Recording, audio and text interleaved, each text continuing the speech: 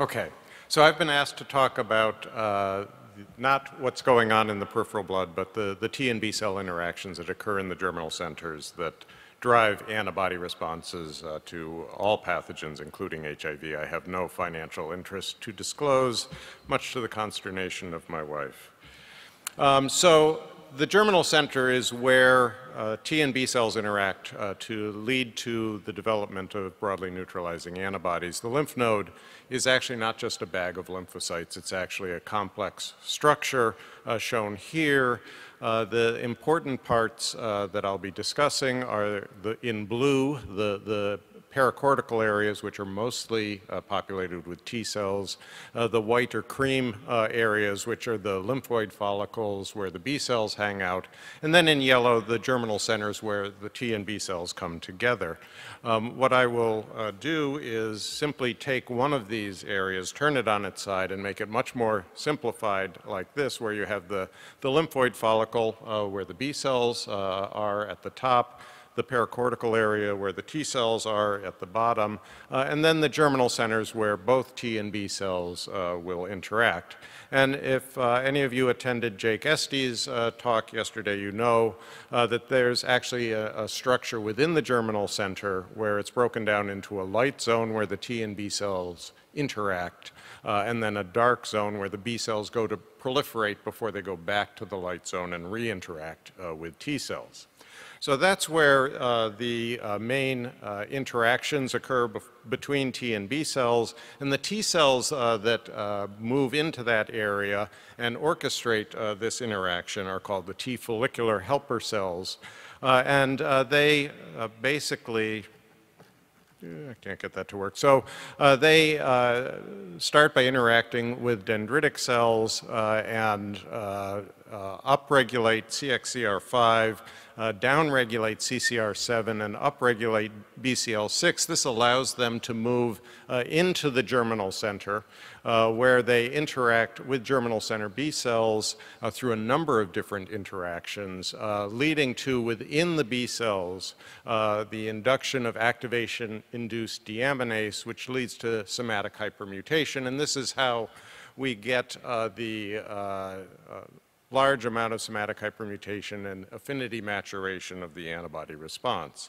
Now, one thing that's been known for many years is that HIV and SIV actually attack this germinal center reaction. So back in 1993, it was published that most of the virus replication occurring within lymph nodes actually occurs within these germinal centers, so that not only are we trying to induce the antibody response there, but that antibody response and the interactions between T and B cells is probably being affected by both HIV and SIV infection. More recently, the Jeppy Pantaleo's group has shown that if you look at HIV-infected individuals and look at their T follicular helper cells in lymph nodes defined here by expression of PD-1 and CXCR5, that population actually is the population that contains the highest copy numbers of HIV DNA. In addition, if you take within long-term non-progressors and try and stimulate virus, it is the T follicular helper cells that are the major source of replication-competent virus. And then more recently, in work from Lewis Picker's lab and Jeff Lifson's lab, it was shown that in elite controller monkeys, that T follicular helper cells were really restricting virus replication. So we've known for many years that when you infect a monkey with HIV or with SIV, or when a human gets infected with HIV, that you get this very rapid loss of about 80% of your CD4 T cells within a very short period of time. So within the lymph node, where are those CD4 T cells being lost? So This is work that we did looking at T cells from the T cell zone or from the germinal center in either SIV uninfected monkeys in white, SIV acutely infected monkeys in gray, or chronically infected monkeys in black. And what you can see is that you're losing your CD4 T cells mostly from the T cell zone, but actually there appears to be an accumulation of T follicular helper cells with SIV infection. And this is not something that just occurs with SIV infection. It was shown by Hendrik Streek's group that the same phenomenon occurs in HIV-infected individuals where you have a relative accumulation of these T follicular helper cells. So what does that look like if you look by confocal microscopy? So here's a normal lymph node from a monkey, not SIV infected. And what you can see on the left is low power, and that thing that's in the yellow dashed box is a germinal center. It's blown up on the right. You can see the light zone up at the top and the dark zone at the bottom.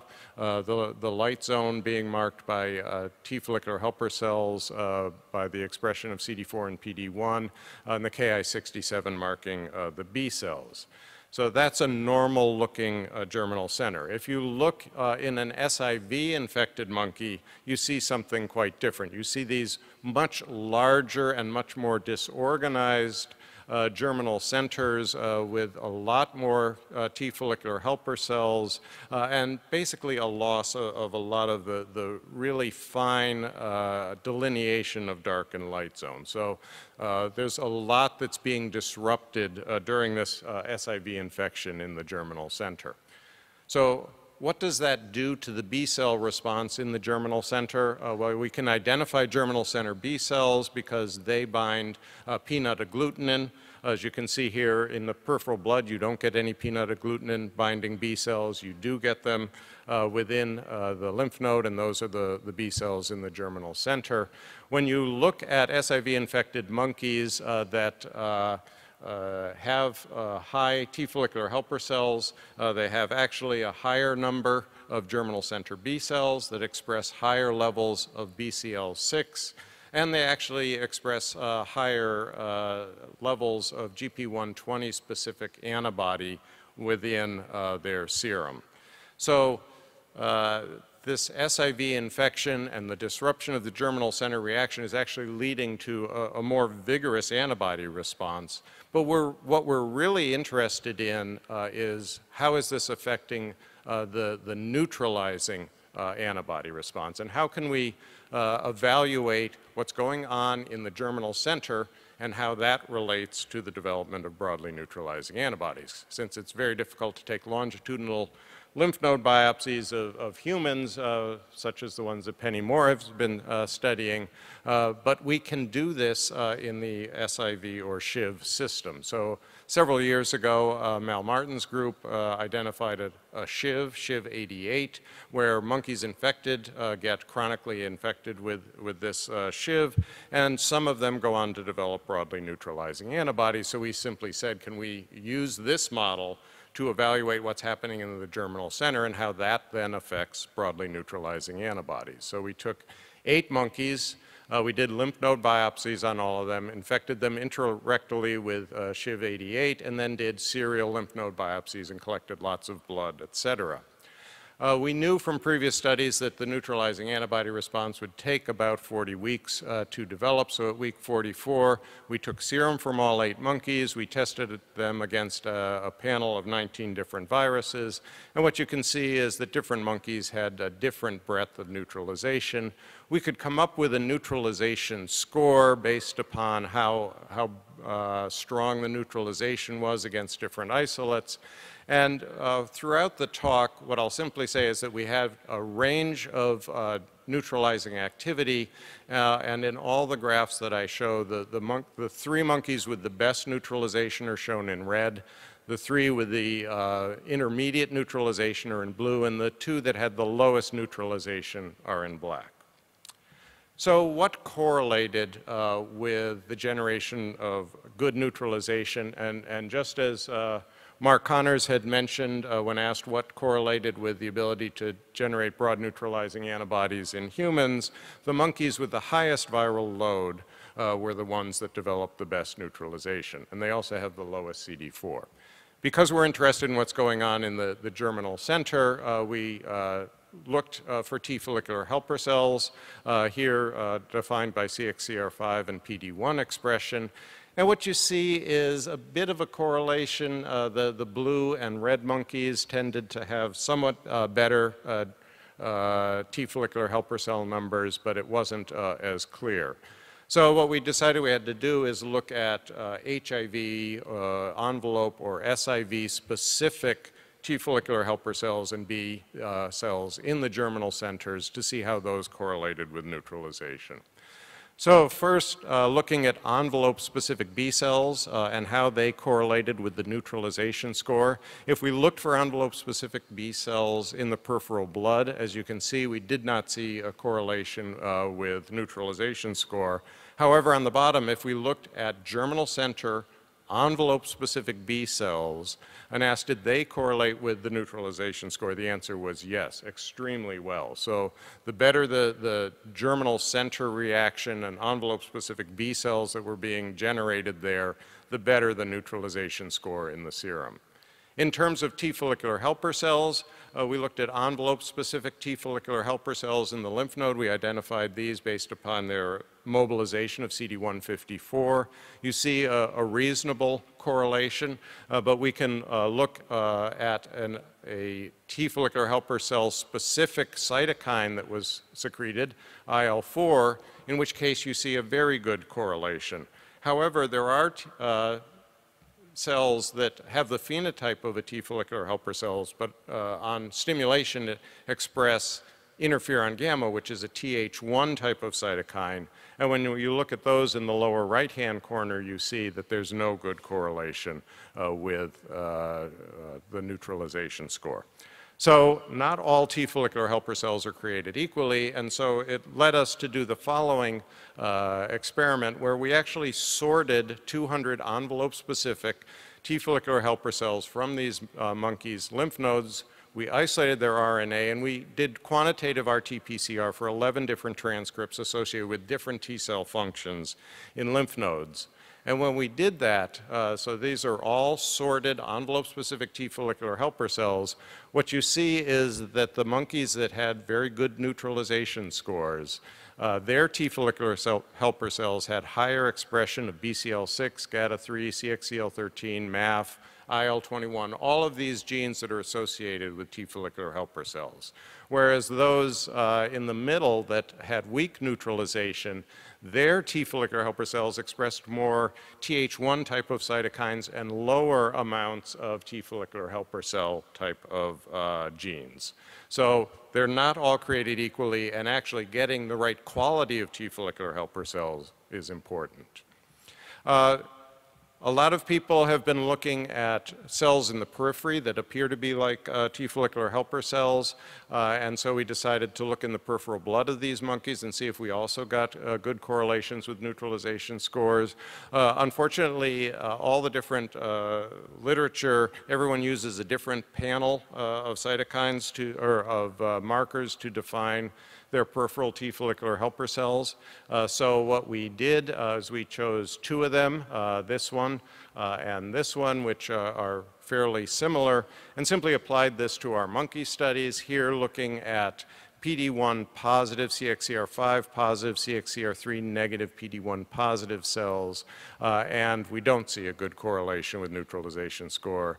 Using this other set of markers, once again, we don't see good neutralization score. So while there are these cells in the periphery which seem to have T follicular helper cell type function, they don't predict whether you're going to have good neutralization as well as do cells actually that are within the germinal center.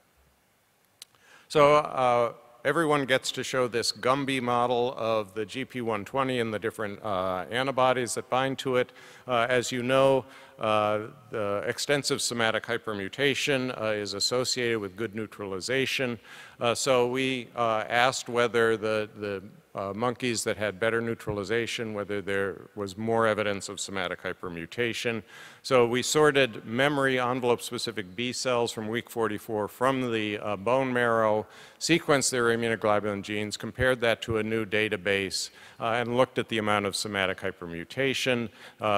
We had between 60 and 150 individual clones to sequence and do this comparison. And when you do that, what you see is that there's a very good correlation between neutralization score and average somatic hypermutation. And then finally, we wanted to know how envelope was driving this reaction. With Brandon Keel, we gave him monkey plasma samples from multiple time points. He did limiting dilution, single genome amplification and sequencing. Here is over time from the envelope sequences from 2 monkeys that had poor neutralization, here from 2 monkeys that had reasonable neutralization, and here from the 3 monkeys that had very good neutralization. And as you can see, JG7, the monkey sort of in the middle right, you see the type of envelope sequence variability that was actually very nicely demonstrated in Penny Moore's talk of CAP256. So, in conclusion, and trying to keep us on time, HIV-88 infection can be used to study factors associated with the generation of broadly neutralizing antibodies. Broadly neutralizing antibodies develop slowly during chronic infection and are associated with high viral loads, low CD4 T cells, more and better quality of envelope-specific T follicular helper cells in the germinal centers of lymph nodes, more envelope-specific germinal center B cells, greater somatic hypermutation, and evolving envelope sequence diversity, much has been, as has been seen in the studies of HIV-infected cohorts. I think these have real implications for vaccine design in that, as other speakers have noted, antigenic changes will be required for envelope immunogens to drive the degree of somatic hypermutation required for broad neutralization. But I think these types of non-human primate studies can be used to inform the design and protective efficacy testing of different immunogens. And with that, I would simply like to acknowledge a lot of people who were involved in this, specifically Sarah Ferrando-Martinez, Kostas Petrovas, and Takuya Yamamoto, who did most of this work. Obviously, the animal model of HIV-88 infection was developed by Yoshi Nishimura in Mal Martin's lab. This has been a longstanding collaboration for image analysis with Michael Gerner and Ron Germain, and we have a lot of different people who help us by providing us with lymph nodes. Thank you very much. So we have time for maybe one question.